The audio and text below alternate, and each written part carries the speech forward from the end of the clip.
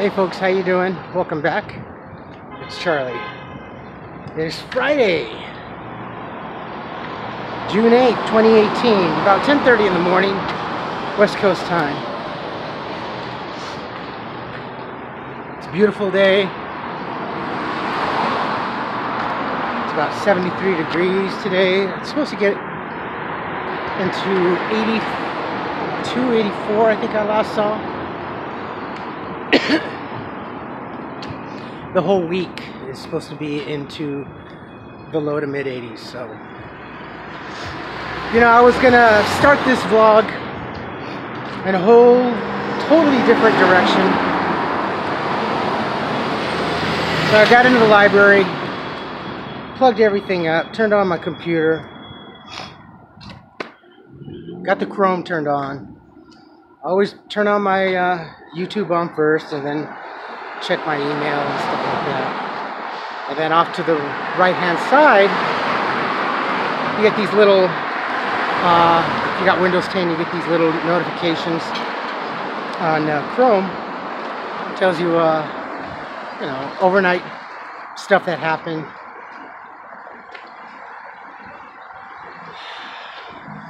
So the first thing I noticed was Anthony Bourdain.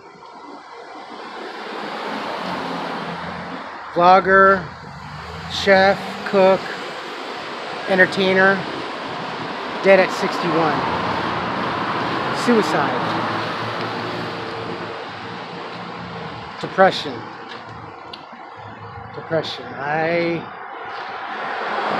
I'm best friends with depression.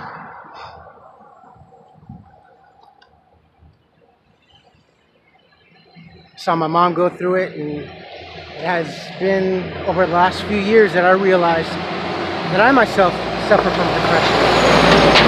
That's why, to me, it was important to get the help that I needed. My psychiatrist, my psychologist, my therapist, get on my meds. I don't want to go down that road. I tried committing suicide when I was younger, when I was a teen. All I got was a bad hangover and sick to my stomach and throwing up all night, all day.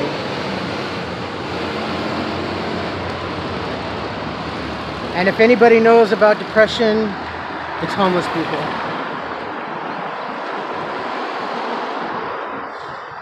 Not experts, but we battle with it all day long. Every day.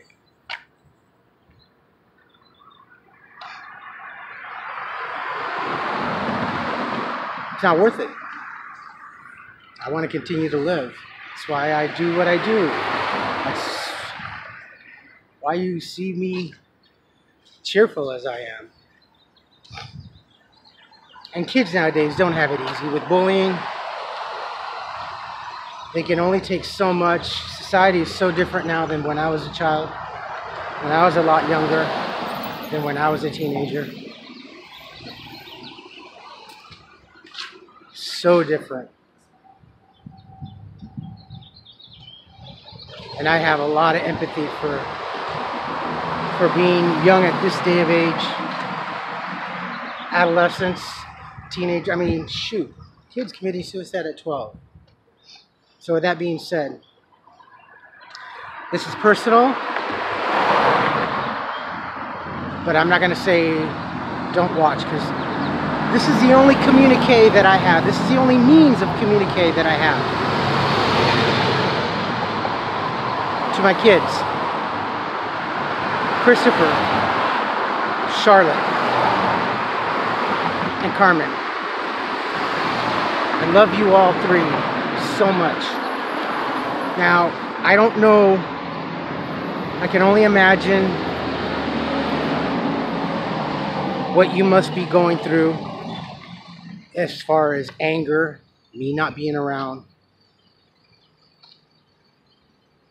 and whatever your mothers have told you.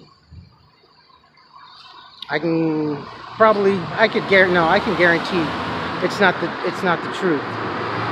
Look, let me tell you something, children. It took two people to fall in love and to make a relationship, and it took two people to to destroy it. I've paid my dues, and I continue to pay my dues every day that I wake up being in this situation. That being said, let me tell you something, kids. Christopher, you're the oldest. You got your little sister. I was out of your little sister's life before she was 1 year old, when everything just went to shit.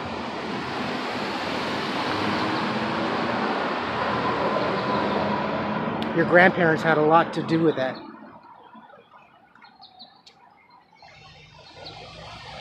You know, honestly, the only one that was civil and intelligent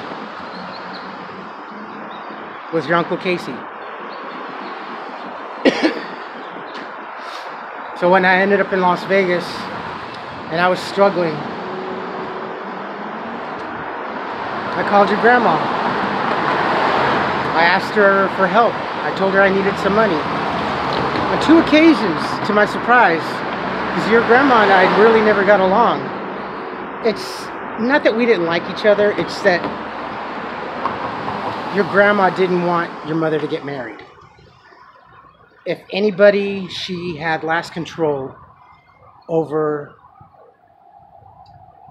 your aunt and your uncle and your mother. It was your mother. She couldn't wait to see Christy get married. She loved it when Casey got married. But when your mom, she found out your mom we were gonna get married, that was it. She had no control anymore. She couldn't control your grandpa. Grandpa's just gonna get up in the morning and go golfing like he does.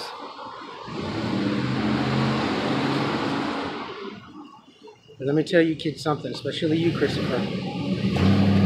No matter how life gets so bad, son, you need to talk to someone. If you see your sister just pulling away from the world, not acting normal, talk to her. Ask her what the problem is. It's okay to ask someone, are you sad? Do you feel like doing something silly like hurting yourself? It's okay. In fact, it's better than okay. It's important that you do. Because if you know this person so well and they're not acting right, you need to find out. And don't be afraid to say anything to someone else. Mom, she's not acting right. She's talking about stuff like this. Life is too hard. And I hope you kids are all right. I don't know. One of the reasons why I do what I do, I put myself on social media, and I also do this, is so you 3 can eventually find me, get a hold of me. Maybe there's friends of the family, and maybe some of your friends will find, oh, you know what? Your dad's on YouTube. Whereas you probably have been told they have no idea. I'm here. I'm right here in Pasadena. From last accounts that I remember, maybe you're somewhere in Pasadena. You were at your great-grandma's house for a while. But the last thing that I checked was maybe La Crescenta. I don't know. I've always made it a point to stay here because of YouTube. I could have gone anywhere else. I could have gone to Arizona. I could have gone to Texas. I could have gone back to Florida, back to Wisconsin.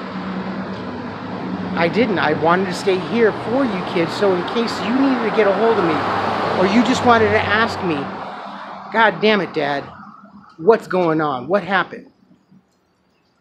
Always been here. So, whatever your mothers are telling you, all 3 of you, it's not so. Even my friends know this. Even my subscribers have suggested, why don't I just have family? Because of YouTube first and foremost. You, Christopher, and Charlotte. I need to be here close to you. Yeah, I could have gone back to Vegas. maybe life would have been a little bit more affordable and easier. But I already made that mistake once, and that's where I met Holly. You know, if anything, me meeting Holly and us getting married, for whatever time it lasted, we definitely knew each other emotionally. I mean, we knew when the other person wasn't acting right and stuff like that. And she and I both severely suffered from depression like crazy. When I wasn't working and I was staying at home taking care of Carmen, being a stay-at-home parent, there were times that money was so tight I couldn't afford to do the co-payment to go see my psychologist or my psychiatrist or my therapist. There were times when we couldn't afford the co-payment for my medication. But I always made sure that she had hers, and she always had her doctor visits, because she couldn't handle the depression very well. She would get so depressed that she would just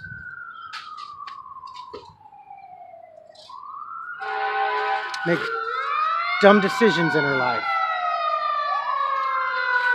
And then I found out, well, there were a few times, a few instances on her legs when she would get home, she'd get undressed and change into her house clothes. And I would look at her and go, what happened to your legs? Oh, there's this table that I keep running into over at the office and stuff, especially when I'm taking paperwork back there. It's so low, and you would think I would know about it by now, and I keep running into it, and I'm like, God, that was bad. Let me tell you, there were bruises that were huge. I mean,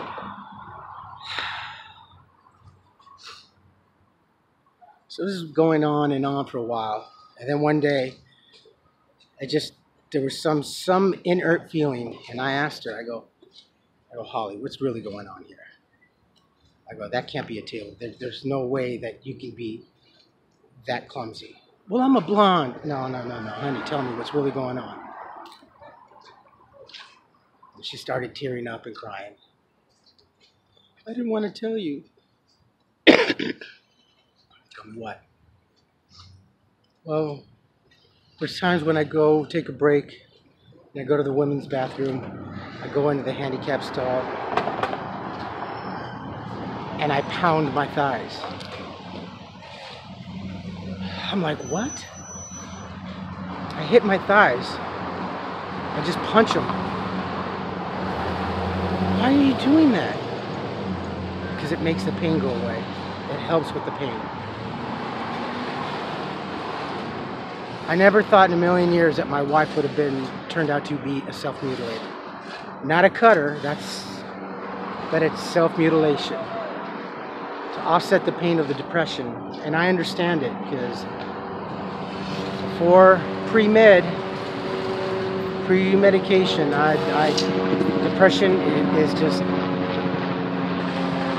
it affects you so physically, and my body would hurt. There are times that I couldn't get up out of bed, you know. But with my daughter, she would climb up and she's like, "Daddy, Daddy," and I'm just hearing her voice, and I still can hear her voice. So I'd force myself.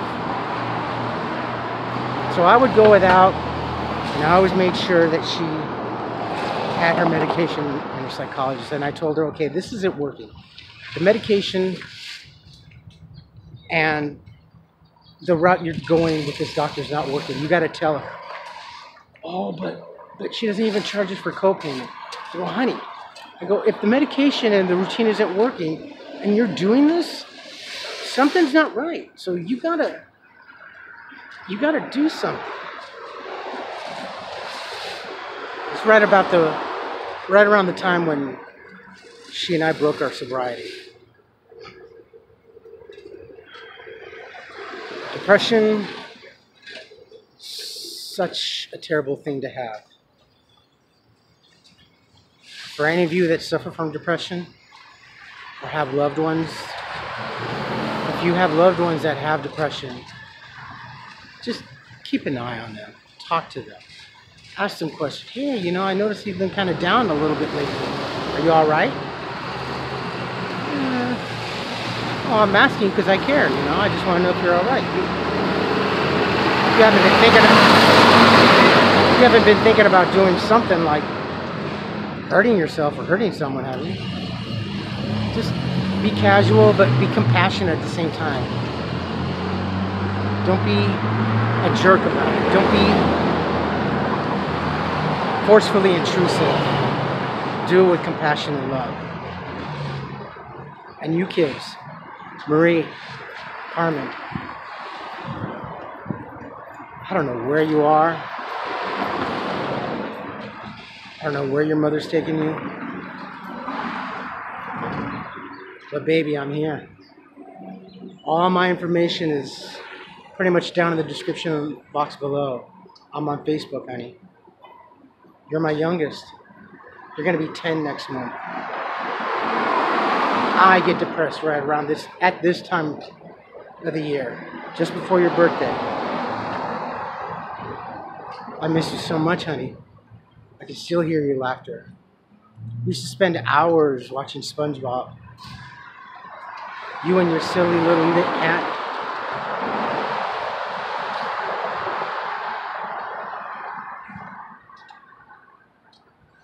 Go to Facebook.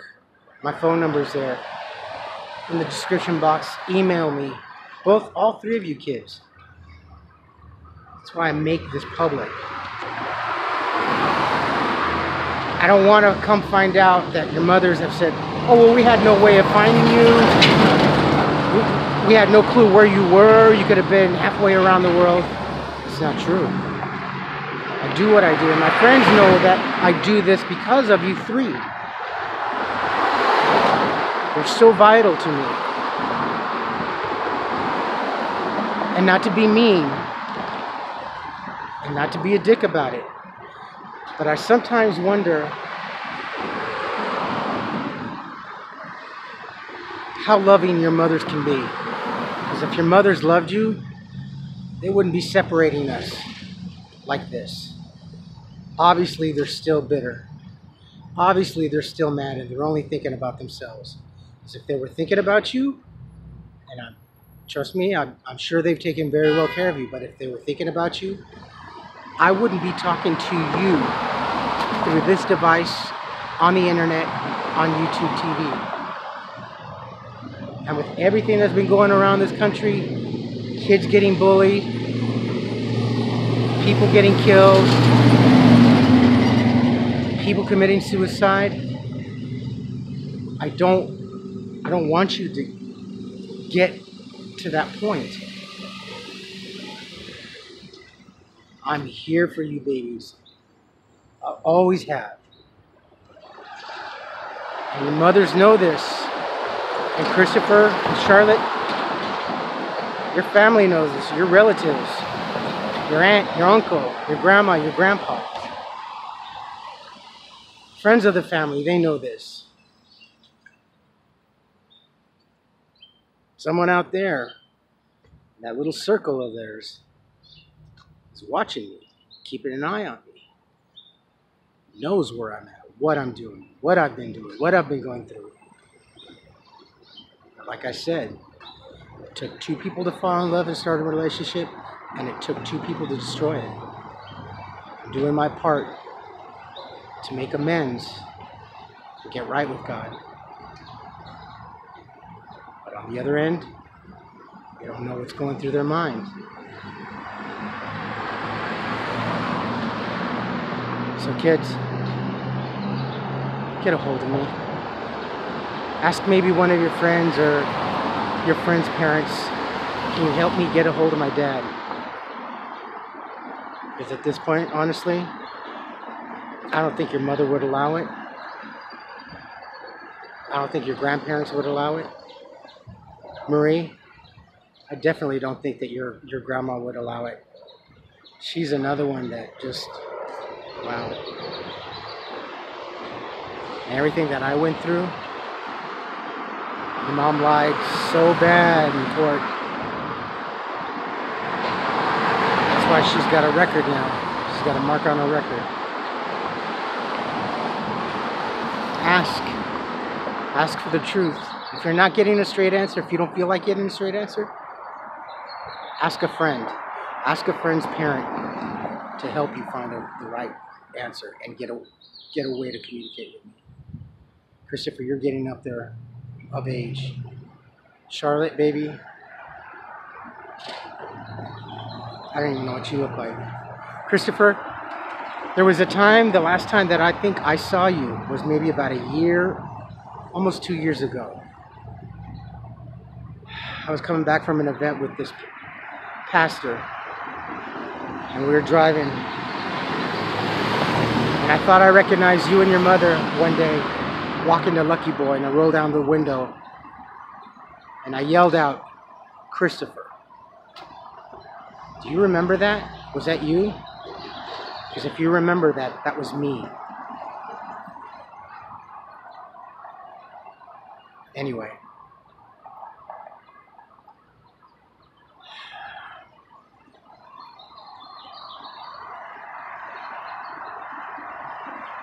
You folks take care of yourselves, take care of each other. Love one another, help one another, be kind to each other, look out after each other. Don't ignore the signs, ask questions.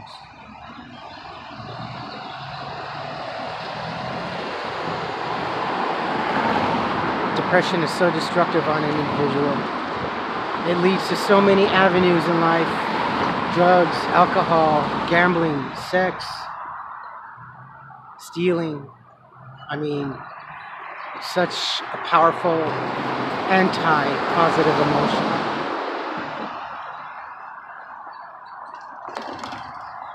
Like I said, this vlog was going to be in a total different direction, but I'll cover that tomorrow. I'm just sad. Don't take today for granted, or any other day thereafter. Live for the moment, pull down your pants, and slide on the ice. Because you never know. You just never fucking know. Christopher, Charlotte, Marie, I love you kids. I love you all. Folks, I love you guys. You know the rest. Thank you for sharing this moment with me. I love you. Bye.